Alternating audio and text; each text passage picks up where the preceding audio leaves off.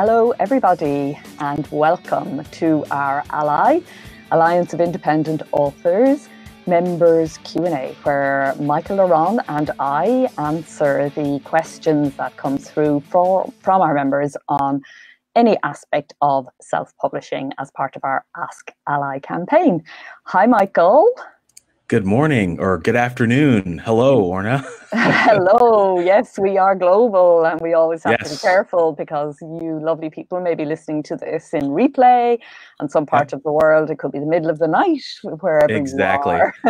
It's hard to remember. It's hard to remember, but it's morning where Michael is. He's absolutely dedicated to this show and gets up very early in Midwestern, is it Midwestern US? Yeah, Midwestern, 5 o'clock in the morning, just for you guys. It's 5 a.m. No, we have to change this time. We have to talk about changing this time. That is crazy, even for you. And he's an early riser, but that's nuts. Okay, we'll talk about this. It's very civilized here in London. It's midday, 1 o'clock, lunchtime. And so we have lots and lots of member questions for you today. And we have John here and some other members who are joining in the conversation. So if you are a member of the Alliance of Independent Authors and we have time, we will certainly also answer your particular question live here today. But first, we have the questions from the people who submitted them to our Q&A form. So what's up first, Michael? All right, first up, we have a question from Christina, and she asks, I am told no one makes money with a book today. Though my income is not my goal, I'm not excited about spending another $3,000 for a substantive edit. Is this totally essential for a first-time author, especially since there's no chance of any income from my first book? Right. This is, of course, the land of myth and sweeping statement. So there are lots. You will hear everything about self-publishing from, you know, it's easy to make a million on Kindle all the way down to nobody ever makes any money on any book self-publishing. And the truth, of course, as ever with sweeping statements, is somewhere in between. It is true that a first book is not likely first out of the gate to make money for you. And even to think about it in that way is kind of to start in the wrong place. So the question for you really is, you mentioned that money is not your main objective. And so what is your objective here? Is it reaching readers? Is it entertainment? Is it inspiration? What is your goal? If you know your goal, it'll be much easier to answer that question. Substantive editing is necessary for a first author as a general rule, yes. First-time authors need it most and need most editing and need to invest most in editing at the beginning when they're not getting any return from their books. So the short answer to this question is, if you are going to go ahead and publish, it would be our advice that you would invest in editing. However, if you are looking to make a return on your book, you need to be thinking in terms of more than one book, and that this investment in editing is something that you take into your next book, the book after that. Editing is not just what's done to your book, it's what you learn as an author in the process. I'm sure you've loads to add to this, Michael. Yeah, you know, my opinion is a little bit different. You know, I'm the longer I do this, the more I realize that, you know, that's a lot of money to spend on a developmental edit or a substantive edit when you're just starting off. I personally struggle with that just a little bit. I do think that working hand in hand with an editor is absolutely necessary for your first book so that you can learn. It depends on what you're writing, right? Are you writing something that is in the mainstream, or are you writing something that's more literary? It depends on what your goals are, right? Because if you're going to spend that kind of money, you might be better served investing in a copy editor instead, and then spending more money on your real estate, like your website or other things that are going to help you make connections with readers. Because again, you know, first books, it can be tough to make that money, right? And so anything you can do to minimize that cost for your first book so that you can write more books that will generate you a return, that might be a better option. So I have a little bit of an alternative contrarian view here, but it's important to just recognize that. I agree. I agree completely with what you're saying, in the sense that, we need to know the goal here. So Mhm. the questioner has clearly said the goal is not to make money. So what is the goal? So we're completely aligned around that. Secondly, I would ask, why 3,000 for a substantive edit? There are many ways that you could approach the need to develop your manuscript that might not be as costly as that.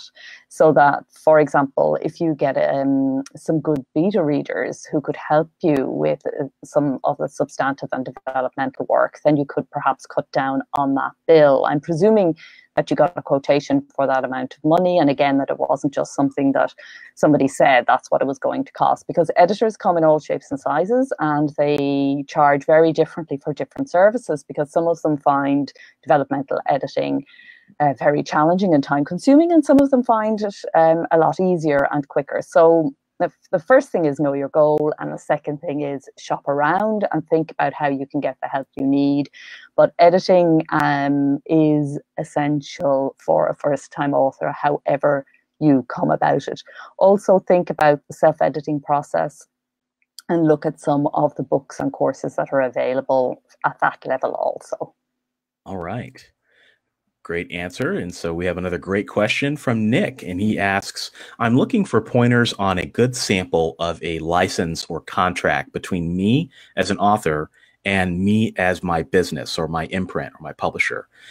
It seems like things might be like a standard publishing contract, but I'm not quite sure how this would look. Is there any resources you can point me toward? So he's looking for a sample contract to basically sell his copy or license his copyright from him to his business, to his LLC. I understand, or from his LLC to him as an author. Correct. Yeah. Well, you can use the sample trade publishing contract, which you'll find in the ALLi member zone under legal and contracts. That is based on the best of typical trade publishing contracts. Having said that, the typical trade publishing contract is not all that author friendly. So as you are an author and you are actually going to be making this agreement with yourself, you might, when you're wearing your publisher hat, change some of those clauses. And there is an actual explanation what each of the clauses means and so on. So you can get a bit of clarity around that. And then if you have a further question, which I think you probably might have, maybe bring it along next month. Yeah, what I would say is just a couple things here. I would take the trade publishing agreement that we have, and then I would look through it, look at, because we've vetted it, it's author friendly. And then I would take that and basically strip it out and customize it to your needs. And another thing that you could do is you could check out Helen Sedgwick's Self-Publishing Legal Handbook. Would be a great resource for you to just to help you wrap your head around some of the legal concepts that you need to know when you're working with contracts. And also Christine Catherine Rush's How to Close the Deal on Your Own Terms. I think it was formerly known as Deal Breakers. It's a fantastic book that basically goes over all of the really important publishing clauses that you need to know about. Understand those. Most of those you probably won't need in your own contract, but just basically helping you figure out, okay, what actually needs to be here, right? And then just tailor it between you and yourself. And that's usually good enough. And depending on what country you live in, when you go to attorneys, an attorney usually has a template, and it's like 89 pages, and they just pull it to you and they give it to you. And it basically is everything that could possibly happen. If you wanted to do that, you probably could, for a minimal fee, contract with an attorney who could help you with that as well, if you were really just wanting to make sure that everything was watertight. So, if you do want to take that route, make sure you use somebody who actually has experience in publishing contracts. They're a particular breed, and an awful lot of legal people don't have that experience. But I agree with Michael that it's not actually necessary. Take a look also at how authors sell publishing rights on our website. It's book 3 in our Successful Self-Publishing series, and you can download it in the member zone as part of your membership as well. And it will help you to some degree. And in fact, your question prompts me to think that we should actually include something around this in both our book and on our blog. So if you'd like to get in touch about that as well, then let's deepen this kind of conversation and find out, is it necessary, and does it, are there a lot of authors who would like to do this as reassurance, or, why you might or might not. All right. So our next question is from someone who asks questions of the show quite regularly, as a podcast regular, and that's Isabel Del Rio. And she asks, "Hello, I am planning to publish I'm planning to publish an American author, and I would like to know more about foreign rights, including the possibility of some short stories in a book being sold individually. I'm based in the UK. Where should I start?" Again, start with how authors sell publishing rights. So UK and US, it's not really considered foreign rights. Foreign rights generally refers to translation. So English language rights are increasingly being sold on a world's rights basis. So the fact that the author is American isn't really terribly relevant, particularly if they are prepared to give you as publisher their North American rights for the ebook. So it simplifies matters greatly if you can get world rights for the ebook, because we can't electronically split up the world. When it comes to the print book, that's a slightly different thing. But again, with print on demand, depending on how you intend to distribute the book as a publisher, perhaps world rights might be the most efficient efficient way of doing it there, Isabel. So again, it depends, as ever, on exactly what your goals are and exactly what your author would like. I know you're a very author-friendly company, and that you'll want to do whatever they want. So there'll be some negotiation around that. But traditionally, in the traditional publishing model, subsidiary rights cover foreign rights, which generally means translation, and English language rights covers all of the English-speaking world. So hopefully that's a useful distinction. Yep, and if you're interested, a great book to check out, because you asked about short stories as well, Isabel, is Playing the Short Game by Douglas Smith, and it's a fantastic book that basically goes into the marketing side of selling short stories, and so it's very author friendly. But I think that you get some benefit from it, just reading it as a publisher, to see, okay, how can I start marketing the short stories of the author that I'm publishing, and what are some of the terms if I ever wanted to create an anthology for myself of short stories? How would I set that up? It's a fantastic book that would give you some great guidance in this space as well. Fantastic.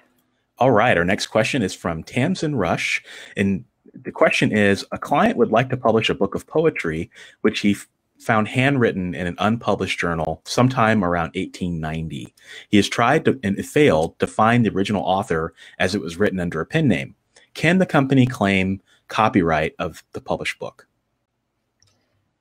The copyright remains with the author for 70 years from their death. So likelihood is that this book is now in the open domain. So in terms of copyright, you have no great problem there, or no rights that are owed to the author. However, you can always assign the copyright to the author while trading in those rights as the publisher, if that makes sense, if you want to just give the author credit where it's due. Yeah, you could definitely give credit to be on the safe side. If it's published, most countries have adhered to the same standards from a copyright perspective, with, I think it was the Berne Convention, and if it's published before 1922, you really don't have an issue. Now, is it possible, I suppose, that, if this person, assigned the copyright to another company, or to family members, after the author passed, is that a possibility? Yes. So just, do your due diligence and just try to search everywhere you can, depending on the country you live in. The United States, you might be able to do some sort of a copyright search. But yeah, you're probably going to be okay. And I would err on the side of caution and just make sure you attribute everything. Great. I would like to just pop back.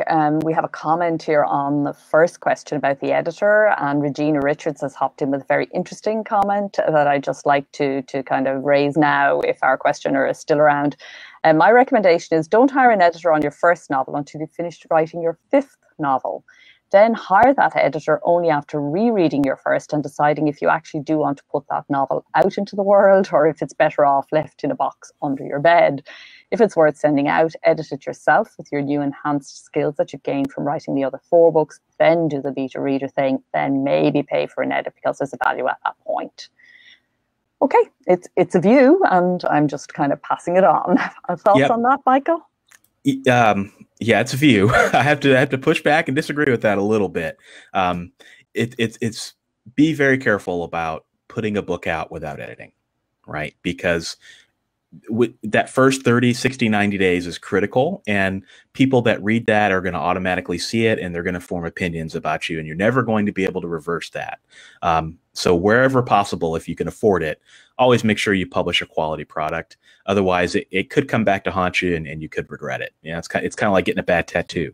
You know, you can't undo it, right? Without a significant amount of effort and time and money. And so just keep that in mind. You know, thinking long term, right? We're indie authors, and the point here is to really make sure we're thinking long term.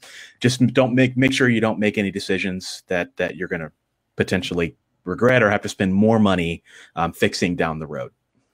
I think what Regina was, I don't think she was saying don't. She did say maybe pay for an editor in the end, but I think her main point was your first novel is not ready for the world, and you know, no matter what you do with it, that you should go on, write 4 more books, and then go back to the start, which I think is a big ask for most authors, and it is an interesting view. It's certainly what people had to do in the trade publishing world when you had to wait until somebody accepted you. I'm speaking from personal experience. Every time I got the book back with a no, the manuscript, I should say, whenever it came back with a no, I would go back in and do another edit before sending it out again. And I definitely, by the time it was picked up, it was a far different beast and a better manuscript than it was when I started. So, however, there is great value, I think, also in the publishing process and the putting it out there.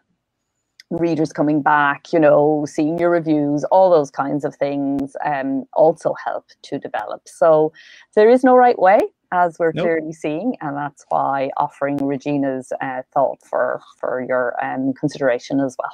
Absolutely. And, you know, do whatever works best for you. And I love the comments, and I love all the rights questions today too. Yeah, you know, we have a lot all today. The copyrights questions and editing questions. It's fantastic. So I think with the rights, it's interesting to me, just as you've raised that, I think it's a sign of maturity in the indie author space. I mean, 2 years ago, our questions were all about production, making a book. Now we get far more questions about, you know, editorial, developing the books, becoming a better writer, and rights questions as well. So I think it's a really positive sign.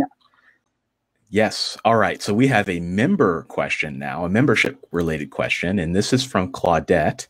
She asks, I would like to attend the Frankfurt Book Fair for the first time, and I was instructed to align myself with a national organization, ACS, CBE, IBPA, to ensure that I can navigate the fair being a newcomer. Is ALLi considered a national association such as these? And if so, what are your terms to partner with at a book fair like this? And if not, who would you recommend? She's interested in selling her some book rights at the fair. Sure. Well, ALLi is a bit different, and a bit we part ways a little bit with some of our national association colleagues on this, on how book fairs are best handled. So a number of the associations that you have named will offer authors a package whereby they'll bring their book to the fair, display the book at the fair, and have conversations on your behalf. However, they generally bring lots and lots of books, as many, you know, sometimes hundreds, but even if it's fewer. And the books go onto a booth at the fair, and to be frank, unless the organisation is actively doing something with a rights expert about selling the rights in your particular book, it's highly unlikely that your book is going to get exposure from that. So we don't do it. We don't think it has a lot of value, to be frank. In terms of attending a book fair, we have a section in our book, How Authors Sell Publishing Rights, about that. But we have also teamed up with PubMatch, which is an online rights marketplace, which has been in existence for a while. We had a partnership with them a while ago, a few years ago, and it kind of faded away because they weren't really quite ready. Things have improved there now, and we're offering it as a way where our members can actually get together a rights catalogue and some of the other things that you will need if you're serious about selling your rights that I can't go into on this show because it would take too long, but all the information is in that book, How Authors Sell Publishing Rights. So in terms of going to a book fair and selling your rights, the rights sales don't happen down on the show floor where people buy, you know, where associations and publishers buy a booth for networking and connection. They happen upstairs or in behind closed doors in the rights centre. That's where rights are bought and sold. And they're bought and sold by rights professionals, many of whom work for trade publishing houses, but also people who increasingly work freelance on behalf of authors and other people. So really what you need is either to become as good as those rights professionals, understanding the sale of rights and how rights are sold and bought in the digital age, or you need somebody who has that level of expertise. Just turning up at the book fair, even turning up as part of an association, while there are lots of, there's lots of value in the networking, but you say your aim is to sell rights, and it's not very likely to achieve that goal for you. All right. I think you said it better than I could. So next question is from Kevin, and he asks another membership question, and that is, can you display the ALLi membership badge in your books? We have no objection if you would like to do that. I will say we're just about to relaunch our website with lovely new badges, which will look even better in your book. So if you want to wait a week or two before you put it in, but we've absolutely no objection to you doing that. We will be delighted, and thank you. Yeah, show that ALLi pride and absolutely show it on your website as well. I have my ALLi badge on all my websites. So that's another great place to put it too. So, all right. So we have another question here. And this question is from Peter, and he asks, this is a pretty important question. Should authors writing historical pieces get liability insurance to protect them in their work, or does the publisher provide that in the publishing contract? With the nature of our book, we are considering an LLC for our writings, present and future, and we have been advised to get liability insurance instead. Are we on the right path? Well, there are two different paths, if you know what I mean. So they're not mutually exclusive either. So let's just take the public liability thing first, the liability insurance for, sorry, not public liability, but I presume what we're talking about here is libel, defamation, that end of the law. A publishing contract will specifically push that back to an author. So there will be a clause in almost every trade publishing contract around liability, and you and the publisher will be held responsible if there is a libel issue and somebody decides to take you to court. So your first responsibility around this is not the legal end of it, but it is to ensure that you do not libel or defame anybody, because I'm sure you wouldn't want to do that. And there are lots of different ways that you can get around that. Now, obviously, clearly, often in the public interest, it is necessary to say things that then can then be challenged under libel and defamation law. And I live in the UK, where this law has been misused very widely to stifle press freedom and publisher freedom. So I know what you're talking about, and there are times when we have to kind of cross that line, but there are lots of times when we don't. And so I would like to kind of flag that up first. Sometimes we have authors who are saying things and they want to cover themselves with insurance, when really what they need to do is go back in and say it better, say it differently. There are various ways to protect yourself against libel in terms of how you express the things you're saying. Again, which there's too much to go into in detail there, but there is a section again on libel. Helen Sedgwick has an excellent section on libel in her legal handbook, and there's lots of good information from on the internet, and we can point towards some of those sources.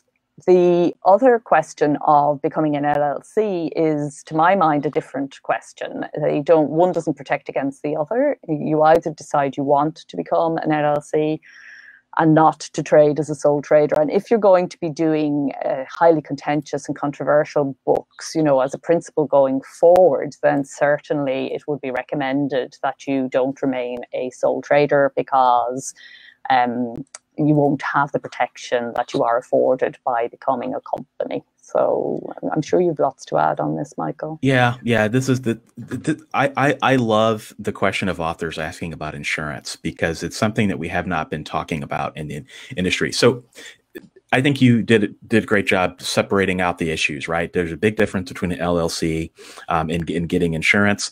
The LLC, you're going to set that up to protect you from a legal perspective and to protect you, to give you some tax benefits, right? At least here in the United States. But this piece of insurance, there really is not, to my knowledge right now, an insurance product that really does justice for authors. Your standard general liability policy does not cover slander, does not cover defamation.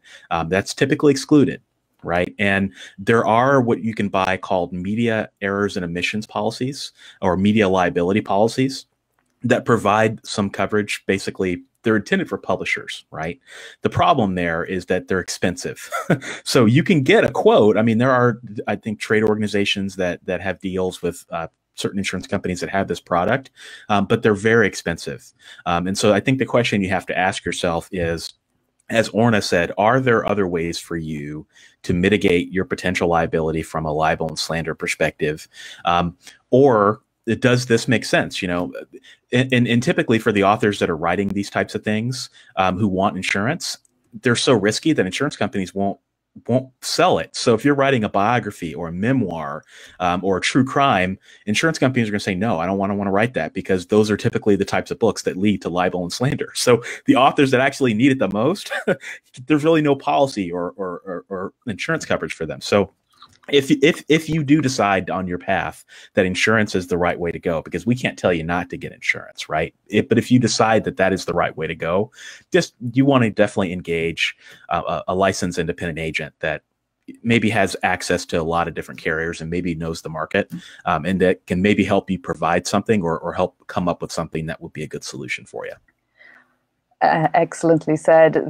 Just one final thing that I would add is that the policies that Michael is talking about are US, and I think our questioner is US because he used the LLC term, and that's generally a giveaway, but I'm not sure where you're located. Perhaps you're not in US, and certainly there is no global policy for authors. No. And because we're talking about an ebook, of course, this ebook will be read in jurisdictions outside of your own. And so your insurance in your jurisdiction, how usable is that even? Yeah. Where does defamation begin and end in this digital age? These are questions to which there are no answers yet. We just haven't caught up. The law has not caught up with what's going on in the publishing space. And there's a lot of dancing around the heads of pins over here, while the whole world of publishing is changing over here. Yeah. And authors are, they're not being provided with the sort of protections that many of them feel they want. However, I do think it's important that we recognize that our safety is in many ways in our hands, and that we take as much responsibility as we can for that. Agreed. All right. So we have another question here, and this actually, so we've got through the majority of our questions. This question is from Nathalie, and she asks, how do I deal with Amazon keeping old editions of my paperback for sale on their site? Is there a way to completely remove one of my titles that's out of print? Unfortunately, no. I would like to do that with some of mine, but they're there for the duration. Amazon sees itself as providing a sort of a library as well as its other functions as a retailer. So no, they don't allow that. All right. And so the second part of her question, she asked two questions, but the second question is, can I have Amazon move reviews from the first paperback edition of my book to the second paperback edition of my book? You can try. We know members who have successfully done that, and we know members who have asked for that and who have not succeeded in it happening. But certainly, if you ever want Amazon to do anything, the first thing to do is ask their support desk. Authors often are a bit scared of Amazon because of its huge power and other reasons. But actually, support desk can be helpful in lots of ways. So always begin there, just asking for the help that you want, and you may be pleasantly surprised that they will do what you ask. And if they can't do it or won't do it, they will say so. They may not always explain why, or explain why in a way that you can understand, but that's your first port of call. And as I said, you can be pleasantly surprised. And certainly with this, it's definitely worth asking. Yeah, definitely. And we have 2 comments that we should call out here. So Dale Roberts to the question of, can you remove out of print? I believe he says, I wish there was a way. My good friend Dale Roberts. Thank you, Dale, for your comment. And then John Betts, back to the editing question. So a lot of great comments on the editing here.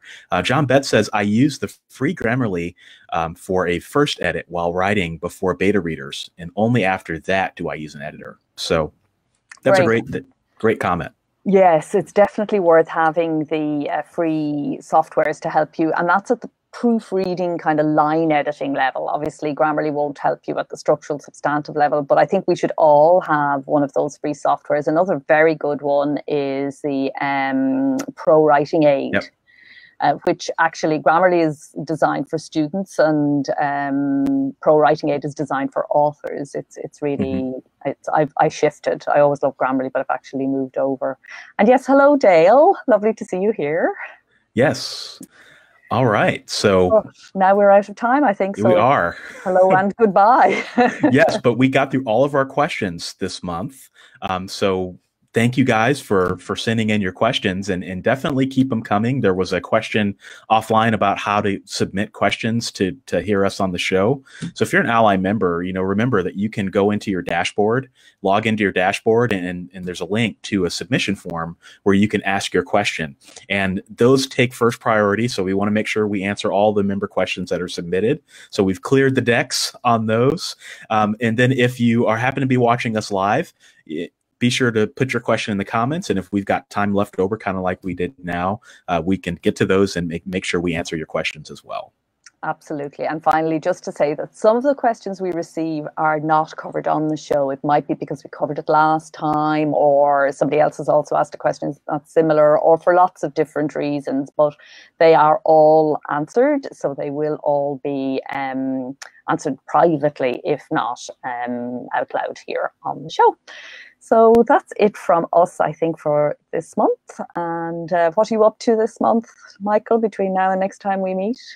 I am moving houses. So my wife and I bought a new house, and I'm in the process of getting moved, and I'm going to have a new YouTube studio. It's actually going to be a studio. So I'm super excited to kind of get my hands dirty and start building that. Fantastic. So you'll be writing more books live for our delectation? I will try. It took a lot of effort to do that, but it was a great project. I bet. Yeah, good. Okay, great. How about you? Happy writing, everybody, and happy publishing and happy creating. See you next month. Take care, everybody. Bye now.